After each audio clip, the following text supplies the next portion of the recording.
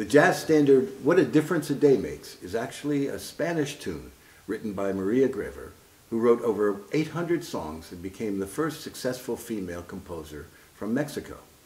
As a child prodigy, she studied in France with Claude Debussy and Franz Leonard. She wrote her first song when she was just 18 years old, A una ola, which means to a wave in Spanish, and it sold 3 million copies. In 1916, she married Texas oil man Leo A. Grever and moved to New York City for good. In 1934, she wrote Cuando vuelva a tu lado, which means when I return to your side.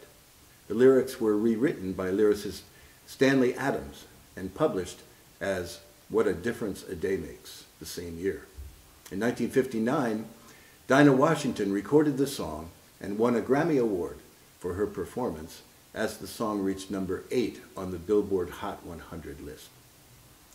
Grever also won a Grammy for the song that same year, posthumously.